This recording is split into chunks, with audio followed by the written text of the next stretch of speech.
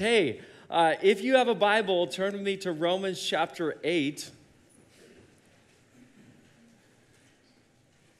And this is a Bible church because all of you are grabbing a Bible. Amazing, amazing. Like Zav said, I live in California, and I do love California. It's often sunny and warm, which is a blessing to my wife and I. And I'm a pastor. I also am the founder of a nonprofit called Better Days, and we talk about all things mental health and suffering in Christianity. Chris, good to see you, man. Yeah, we've gone through some really hard stuff in our lives, my wife and I, and also the way that God wired me in my education. I just have felt for many years just a call to write and teach and podcast. Our podcast has reached people in almost 100 countries and thousands of cities across the U.S. Because I think this is a moment that people are feeling collective weight and brokenness, and also a moment in Christianity where people want to understand how to walk through the hard things of life and follow Jesus in the midst of that. There's a lot of misconceptions and misunderstandings around mental health and suffering in Christianity. I think there's some voices out there that are helping to build a healthy theology and a language around these experiences so that we can talk about this stuff in church. Because as of the last couple of years, 70 to 80+% of people in America are struggling with depression and anxiety. 70 to 80%, which means every Sunday people come into church, over half the church is trying to process some heavy, complex reality of being human in a broken world. So this morning, I want to talk to you about Romans 8, how to process through and walk through disappointment. You guys ready for that? Romans 8, how to process through, walk through disappointment. And we'll pick up in verse 18 in a few minutes. Jesus, what a blessing to be here this morning. We just pause in the midst of life and family and our own complexity and sufferings and disappointments and shame and pain and everything that we experience as humans. And we just bring it honestly and openly to you this morning, God. And I ask that you would meet each one of us here in a unique way, just the way that we need this morning. And not just individually, God, I pray that you'd be present, but also as a community. The Story Ashland, what an amazing church in this city at this moment of time. I pray that you would bless this church and that you would speak to us, your people, gathered here this morning as a community, teaching us from Scripture how to walk through moments of disappointment. We love you, we worship you, we bow our hearts and our lives before you, and we open up our hearts and open up our Bibles to you this morning in Jesus' name. And everyone said, Amen. There are days that you and I wake up as humans and we ultimately say, this is not the way it's supposed to be. I remember my junior year in high school, I was a basketball player and I loved playing basketball and I was doing really well and was getting actually some letters of recruitment. I had a couple of large schools that were starting to send me letters, which is amazing. That's what you want when you're a high school athlete. And I remember I was maybe the 7th, 8th, 9th game into the season. It was the first quarter, and I drove past this guy 5 or 6 times in a row and scored. And that's good for the first quarter. You score 10 or 12 points early in the first quarter, that's a really good thing. And my last time going up to score on this guy, I drove past him. He knocked my legs from under me, and I fell down leaning backwards and shattered my elbow. And at that point in my life, basketball was everything. It was my hope. It was my identity. It was everything that I was looking forward to in life. And my uncle was a doctor, so I went to his office the next morning. He did imaging. He sent me right away to what he said was the best orthopedic surgeon in the city. I went directly to his office from my uncle's office. It was across the street. And he did more imaging, looked at the injury, and he said, you might not ever be able to play again. This is a serious injury to your shooting elbow. And I remember like sitting in the midst of that for a couple months, feeling just the weight of depression and disappointment. And I felt like my hopes and dreams were being shattered, because by the time you hit your junior year, that's the time that recruitment really speeds up, and larger colleges, universities really choose certain players that they really want to identify and look at over the next couple of years. And I was just sitting in the midst of this deep, deep disappointment, thinking this was not the way the story was supposed to be. A couple months back, I had got home from work, and I was sitting on my couch reading a book, and I love to read. It fills up my soul. And like some of you do the same thing, and being alone and reading a book, that's like the best thing ever.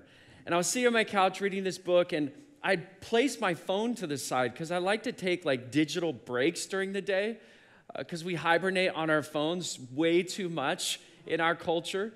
And so my phone was like across the couch, and I noticed as I was reading this book that it was notifying me over and over and over again that there were text messages. But I'm like, oh, like that's normal for me. I get text messages all the time. So I just didn't pay attention to my phone. I was reading this book, and eventually I got up and I opened up my phone and opened up the messages, and basically there was a number of messages that said, hey, something really bad happened to a family member. He was murdered. And I remember just the week that ensued, talking to different family members and processing that, and eventually flying out for the funeral. And I thought to myself, this is not the way that God created the world to be. And many of us, we understand that. The moments of human suffering, the feelings of disappointment, that as we process through the complexities and the hardships of life, and sometimes we're not able to articulate exactly what we're feeling, but ultimately what we're trying to say is, this is not the way it's supposed to be. Unfulfilled expectations, a sadness about our current realities, moments we think, life, all that I imagined, all that I hope for, all that I dream for, this is not the way it's turning out to be. There are many moments of disappointment in life. When we lose someone that we love, when relationships don't work out, when we walk through health challenges that change the trajectory of our life, when we enter our career with excitement and hope, and we're like, this is the pinnacle, this is everything that I've been working toward, and then when we get into it, we realize, oh my goodness, the challenges are plentiful. When we're in the midst of parenting and it's hard and it's disappointing, and we are exposed to our own weaknesses and challenges as parents, when marriage is not the fairy tale that we once thought it would be. And ultimately, the last 2 years in our cultural moment, when we walk through a global pandemic and everything in our lives and our world is thrown into upheaval. This is life. This is the reality. This is the atmosphere in which we live in, and we feel these disappointments. And Paul, the writer of Romans 8, understood suffering and disappointment. In fact, in this pinnacle chapter that we're going to look at a number of verses, Paul is talking about how we change, how we are transformed to become like Jesus in our discipleship to Jesus. In Romans chapter 6, he talked about how the cross changes us. Jesus' death on the cross doesn't just have a redemptive aspect in the sense that we're made right with God. It has a redemptive aspect in the sense that the cross literally changes us. And then Romans chapter 7, how the law cannot change us. No matter how much we try to obey the law apart from the Spirit of God and Jesus, we cannot truly become like Christ with the law as our power and our source. And then Romans chapter 8 teaches us how the Spirit of God changes us. And in the midst of how the Spirit of God forms us into the image of Christ, there's a major section on the reality of suffering. And he talks about future hope, what we look forward to, but he also talks about present reality, what we live in currently. Notice with me, Romans chapter 8, picking up at verse 18. He says, I consider that our present sufferings are not worth comparing. So he's looking forward to the future with the glory that will be revealed in us. For the creation waits in eager expectation for the children of God to be revealed. For the creation was subjected to frustration. Here's our present reality. Not by its own choice, but by the will of the one who subjected it, in hope that the creation itself will be liberated from its bondage to decay and brought into the freedom and glory of the children of God. Now, verse 22, we know that the whole creation has been groaning as in the pains of childbirth right up to the present moment. Not only so, but we ourselves who have the first fruits of the Spirit groan inwardly as we wait eagerly for our adoption to sonship, the redemption of our bodies. For in this hope we are saved, but hope that is seen is no hope at all. Who hopes for what they already have? But if we hope for what we do not yet have, we wait for it patiently. In the same way, the Spirit helps us in our weaknesses. We do not know how we ought to pray for, but the Spirit himself intercedes for us through wordless groans. Notice the third time that term groan has been used. And he who searches our hearts knows the mind of the Spirit, because the Spirit intercedes for God's people in accordance with the will of God. And then, verse 28, and we know that in all things God works for the good of those who love him, who have been called according to his purpose. All of that context is framed in suffering. How there is weakness and future hope, and yet present struggles and challenges. And in the midst of this, there's just such brutal honesty and humanness, looking toward hope, but leaning into our present reality and realizing that the Spirit of God helps us in our weakness, prays for us in our weakness, and that ultimately, verse 28, God works good even in suffering. But I want you to notice a few things that we often miss in Romans chapter 8, particularly in this section. First of all, in verse 22, write this down. Number one, creation groans. And you're like, what does that mean? He says, we know that the whole creation has been groaning in the pains of childbirth right up until the present time. This is an interesting section because I always tell people that the Bible is much more honest than we are sometimes. Like, the Bible leans into reality and vulnerability and just paints a really honest picture of life. And part of this section, he's talking about two things. He's talking about humans living in this world, but he's also talking about all of creation that God created. And if you go back to the story of Genesis chapter 1 and chapter 2, basically, God creates this world and everything was good, which means everything was functioning just the way that God designed it to function. But we don't live in that reality. We live in a post-Genesis 3 reality.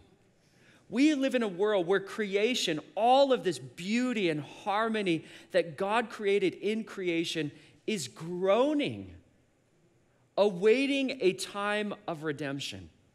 Now, the term groaning here is interesting. In the original language, Koine Greek, it's sustenazo. And it's an interesting term. I'll read to you a couple definitions. Freiberg, who's an amazing scholar of Koine Greek, he said this: it means to sigh or groan together. In other words, collectively, all of creation is groaning, as when all share pain in common. Metaphorically, it speaks of creation pictured as anxiously awaiting its time for regeneration or redemption. Another writer said it means to groan or to lament. We're going to make that connection in a minute. And then one more writer says in the New Testament, sighing or groaning takes place by reason of state of oppression, where there's some sort of oppression taking place, which causes suffering, and from which there is a desire to be free. Don't you ever feel that? You feel this weight, you feel this pressure of suffering, and deep down you groan because you want to feel relief. You want to be free from it. And ultimately, what Paul is saying is that all of non-human creation is in a state of decay. Plant life, animals, the ocean, the atmosphere, the planets, the stars, everything that God created is in a state of decay. Now, I don't know if you're like me, but I love cacti and succulents. Anybody like cacti and succulents here? Yes, I love you guys. Like, we're a team. We're a squad right here. I love cacti and succulents, and it's become like a therapy to me. Like, when I'm super stressed, I'll buy some new cacti and succulents, and I'll plant them and spend time like making them look kind of cool and putting like cool colored sand over it. It's a really cool thing. And when it's done, I'm like so stoked. But here's the problem. I can't keep them alive. And every time that I'm in this process of like, oh, another one died. It was so beautiful and brimming with life, and I can't keep it alive. I do not have a green thumb for sure. Maybe you could teach me. But that always reminds me that everything is in a state of decay. The second thing he says, verse 23, not only is creation groaning, but we groan. Not only so, but we ourselves, humans in creation, who have the first fruits of the Spirit of God lives in us, we groan inwardly as we eagerly await the adoption, the redemption of our bodies. We groan. Like, God is giving you permission to say, I'm disappointed. I realize this is not the way that it was intended to be. You have the permission to express yourself in the midst of undesirable, disappointing circumstances in life. You know the beauty about this term, stenazo here, which is in the family of the former term? 3 times this familial term is used in this section, including the Spirit of God himself groaning on our behalf. Jesus uses this. In Matthew chapter 7, verses 32 through 35, there's a story of Jesus healing a man who was deaf. And as he was approaching this man in the midst of trying to heal him, the Bible says before he healed him, Jesus let out a groan. And I always thought, why did Jesus do that? Like, why in the midst of healing this man, a miracle, bringing back the harmony of healing which God intended for this person originally before the fall, why would Jesus groan? Here's why. Jesus was groaning because he saw the repercussions and permeation of human suffering, and he just wanted to express himself. And sometimes in Christianity, we try to suppress expressing ourselves in the midst of human suffering. In fact, this term is also used in the book of Job. Now, most of us, we evade the book of Job until we have to read it, because it's a book about suffering and pain and hardship and depression and lament. This word is also used in Lamentations, a book about deep grief in life. And then Paul uses it in 2 Corinthians chapter 5, where he talks about how everyone kind of is collectively groaning and burdened in our earthly state. So what does this mean? It means this is an expression that sometimes in life we have the ability and openness and honesty to say, this is not the way God designed the world to be. Human groaning is an audible expression of life in a post-Genesis 3 broken, fragile world where we have disease, where we have depression, where we have anxiety, where we have poverty and racism and fractured relationships and sin and trauma, where we have all of this existence of things that are wrong and not right, not good, the opposite of good, all the things that God did not intend, but sin and walking away from God infected and permeated the world with all of these disappointments. And God says, you have permission to be disappointed. You have permission to honestly say, God, this is not the way you intended it to be. But here's the question. How do we move forward with our disappointments and moments of suffering?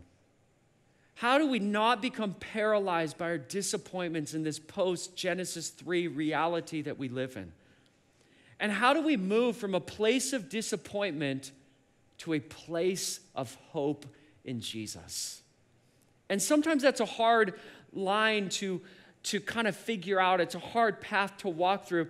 And I believe that the answer to this is partly found in kind of the picture that we've seen painted here in Romans chapter 8. But ultimately, I think the answer to this is found in this Old Testament ancient word and practice that we've kind of forgot about.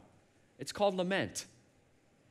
And it was something that takes up quite a lot of space in the Old Testament, something that the people of God did in the Old Testament, and Jesus and various people did in the New Testament. Let me just preface it by saying this. We have learned many unhealthy responses to suffering and disappointment in our culture. In our culture, and even in the church and Christianity, we respond to suffering and disappointment in four main ways. And you can write these things down if you're a note taker. And if you're not a note taker, you can write them down anyways. They're super helpful. Number one, hiding.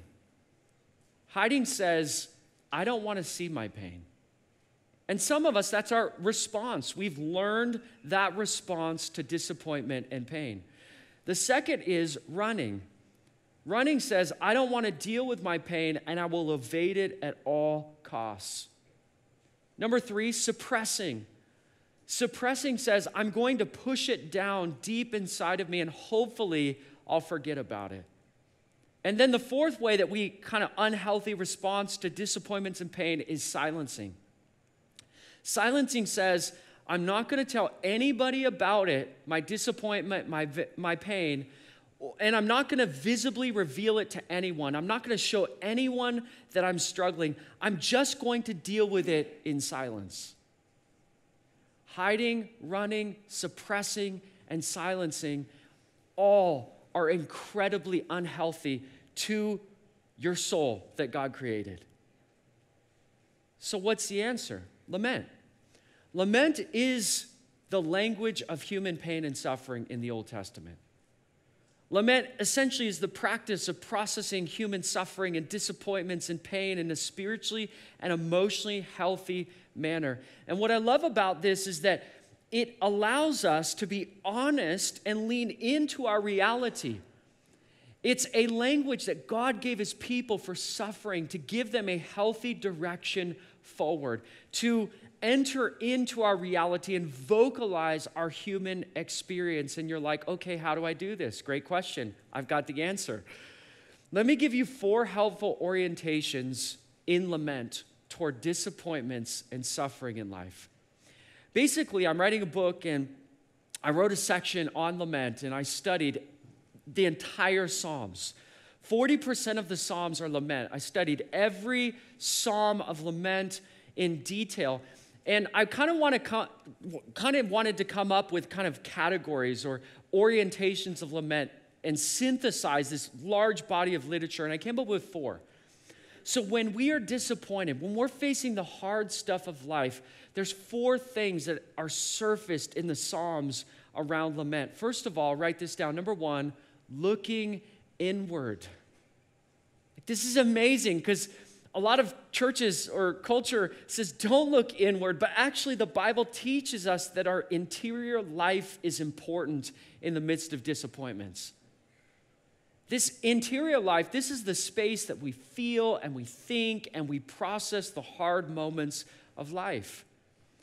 This is where we are aware of what's actually going on inside of us, and we're able to articulate it and verbalize it and be vulnerable about it so that we can move forward and not just silence and suppress and evade what's really going on inside of us. And in the midst of our interior life and looking inward, we're able to ask ourselves important questions like, what am I feeling, and what are my thought patterns, and how am I processing this? And you're like, well, did the psalmist really do this? Yes, listen to these Psalms, Psalm 6, 6, and 7. The psalmist says, I am worn out from my groaning. All night long I flood my bed with weeping and drench my couch with tears. My eyes grow weak with sorrow. They fail because of all my foes. Psalm 13, verse 2. How long must I wrestle with my thoughts and day after day have sorrow in my heart? Psalm 38, 7 and 8. My back, medical condition, is filled with searing pain. There is no health in my body. I am feeble and utterly crushed. I groan in anguish of heart. Psalm 42, verse 5. Why, my soul, are you downcast? Why so disturbed within me? Hope in God. There's this intelligence in the Psalms, this emotional intelligence that they knew what was going on inside of them, and they were able to freely articulate that to God and community. This is healthy and helpful and freeing and so important in the process of not just staying in the destination of disappointments, but actually walking through it, walking down that road and getting to a place of hope. We have to be honest about what we're facing. We have to be honest about what we're experiencing, and we have to be able to articulate it just like the psalmists do. You know, the reason kind of why we started Better Days, it's a hard and painful story. Part of the story is around me being a leader and planting a church that grew to over a couple thousand people. Year 3, Easter, we had almost 2,500 people, and I was young and had a lot to learn, which is a good thing, right? We all have a lot to learn, even when we're older. But I was facing this reality that I've never faced before, all the pressure and dynamics and systems changing and pressure to continue to make this a healthy church inside and outside, and always changing staffing because we were constantly growing, and changing our systems because we were constantly growing, and trying to figure out how to lead a church and manage 20 employees and all the implications and layers of all of that, and study and pastor and counsel and just thing after thing after thing. The demands were so great, they outweighed my capacity, and eventually I got burnt out, and I dealt with 3 years of paralyzing anxiety and panic attacks. And I thought, nobody's really talking about this in Christianity. And when I hear people talking about it, it's like, oh my goodness, that's so like, you're shaming people. You're not actually teaching like a full picture of these realities and complexities. You're just giving cliches and, myopic, solve all answers that actually probably don't solve everybody's issue. You might actually be adding to their pain by your simplistic answers for really complex human experiences. And so these are the things I was processing through, and I was like, oh my goodness, we have to address this in Christianity. And at the same time, my wife, who is beautiful and athletic and amazing, she was in 2 car accidents, and she has lived with incredible pain, had so many surgeries on her spine, and now she has a brain condition from an injury, brain injury from one of her car accidents. And she has a major neurological condition where she's losing memory and mental capacities and the ability to process things that you and I would process. And we had just lived in a lot of hardship and pain. And out of this, because of my kind of studies and undergraduate and graduate school and just the way that God's wired me, and also my experience and our story, I felt God call me to this space and say, okay, you've walked through this. You've learned to be honest about your pain. You've realized what this does to your interior life and kind of how to process through it. Now, take all of your studies and your research and being a pastor and being able to communicate and speak into this in Christianity. Because there's a lot of people that are hurting just like you, Wesley. And sometimes we have to be honest with ourselves so that we can walk through it and share about it, because when we walk through it and share about it, so many lives could be changed and encouraged and helped with our stories. But it starts with looking inward, being honest. And then the second orientation is looking upward. And I'm going to go a little quicker. I mean, I could talk forever, and you don't want to hear me talk forever. The second one is looking upward. And lament doesn't just look at our interior life. Lament engages with God when suffering. Rather than moving away from God like we often do in our disappointments, we actually are encouraged to move toward God in an honest way. God invites us in lament to engage honestly with Him in our pain, in our disappointments, in our suffering. And guess what? God is not afraid of your honesty. Like, you can be brutally honest about your thoughts, your emotions, kind of your struggles, your wrestling, your weakness, whatever it may be, in relationship to the hard things that you face in life. And God's not like, oh my goodness, Wesley, don't tell me that. Like, that's too much for me. TMI for sure. God is not like that. In fact, as I study the scriptures, God is always pursuing us in our brokenness and inviting us to an honest relationship with Him. And that's what God wants from you. In your discouragement, in your disappointments, in the feelings of shame or guilt or whatever it may be, God wants you to open up in the midst of our own human messiness and share with Him our thoughts and our emotions and dialogue around our disappointments and our suffering. Dr. Tremper Longman, who's one of the foremost Old Testament scholars, particularly around the Psalms and Proverbs and Song of Solomon, he wrote, in the darkness, of our emotional wrestling with God, we grow in our understanding of Him. How true that is.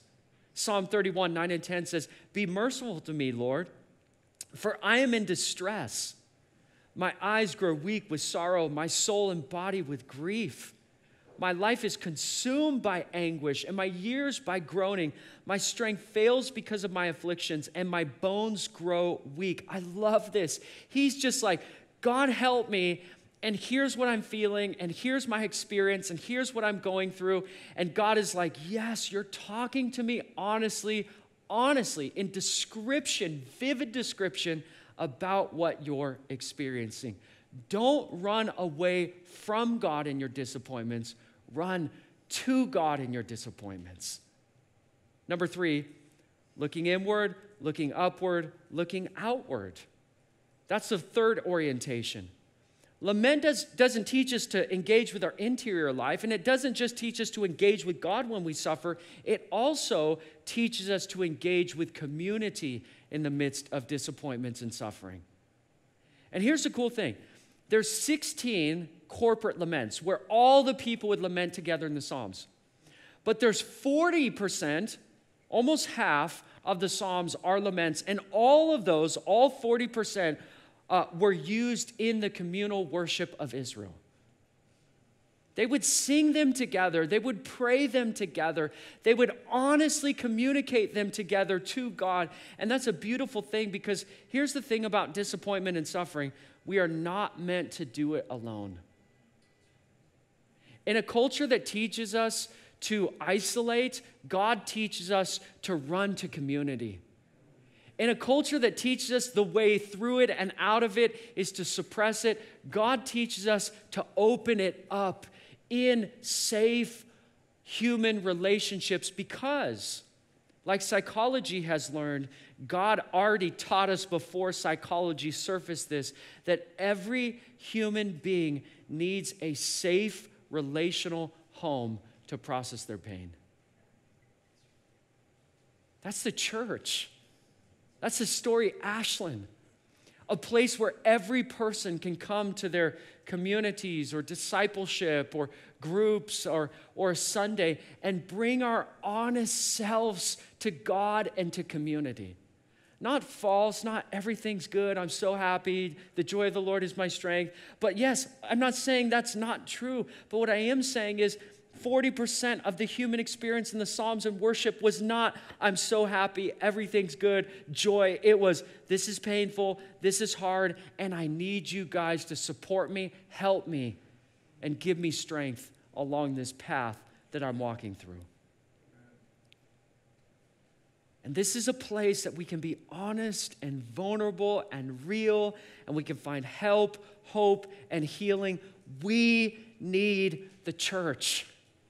Like more than ever before, where so much fracturing has happened in our culture, so many crises, so much division, we can unify around the person of Jesus, and we can unify around the mission that there is a broken world all around us, including in our own life, and people need hope, and they're going to find hope, help, and healing in God's community. And a few people clapped.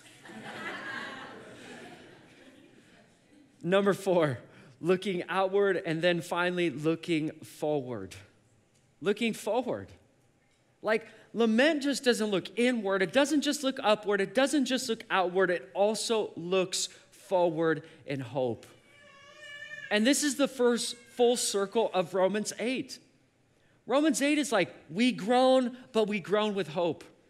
We suffer, but we suffer with hope. And here's the thing about hope in the Bible. Hope is never dismissive of present pain. That's a false hope. That is an unbiblical, anti-theological hope. The hope that always overshadows everything, like you're good, you got God, you're awesome, you're going to kind of militant hope, like we're going to conquer this, you don't have to focus on your suffering. That is not a biblical hope. You don't find that in the Bible. You find things like this. You find things like, wow, it's hard. It's painful. We're groaning. We don't even have the words to articulate what we're going through, but we still have hope in Jesus. We have present pain, but we still have hope in Jesus. We lament, but we lament in hope. And lament is dialoguing with God around present pain and present suffering. And lament also hopes with confidence for future redemption, deliverance, and healing. Because that's also part of our story. Our full story is not our disappointments. Our full story is not our present pain. Our full story includes disappointments, includes present pain, but also don't delete the work of Jesus in the midst of everything we are going through, and the reality that someday he's going to return us to the Genesis 1 and 2 world where everything is perfect and healed and delivered and redeemed, and that is our future that we hope for as followers of Jesus. But here's the thing about disappointment. It can overtake our identity. It can overtake every view and perspective about life. And it can paralyze us where we're blinded from hope. So God says, look inward, look upward, look outward, and look forward with an honest hope, entering honestly into your pain while looking forward to better days ahead. Listen to the psalmist, Psalm 37:39. The salvation of the righteous comes from the Lord. He is their stronghold in time of trouble. That's hope. Psalm 33:20-22. We wait in hope for the Lord. He is our help and our shield. In him our hearts rejoice, for we trust in his holy name. May your unfailing love be with us, Lord, even as we put our hope in you. You know the coolest thing about all of this? Romans 8, the Psalms of Lament, what lament teaches us is you see every single bit of this in the cross of Jesus Christ. Where Jesus hung on the cross and he suffered shame publicly, where he was brutally beaten and crucified, and where Jesus quoted Psalm 23:1, a lament of sorrow. You remember on the cross when Jesus said, my God, why have you forsaken me? He's quoting a lament from the Old Testament. So Jesus wasn't like, oh, I'll see you on the other side. Sunday's coming. It's going to be amazing. No, he groaned and he sat there in pain and he said, my God, why have you forsaken me? But he said that in hope. He was honest and he had hope. He entered into his present moment of deep, painful suffering where he became sin. He who knew no sin became sin for you and I, that we might become the righteousness of God in Christ Jesus. He became that for us, but he still had hope. And that's essentially what Isaiah 53 teaches us when Isaiah 53 is talking about the description of the suffering of Christ on the cross. And then Isaiah 53 says that Jesus on the cross knew what he was doing, and he was looking forward to the resurrection hope that was awaiting him. Can I just speak a word into your life? Your pain is hard. Your disappointment is real. Don't let any cliche or hyper-spiritual answer, kind of cover over and dismiss what you're experiencing. But alongside of that, because of Jesus Christ's suffering and pain, you also have hope in the midst of your suffering, in the midst of your disappointments, in the midst of everything you're experiencing and discouraged about in life. You have hope for better days ahead because of Jesus. And in that, we place our hope.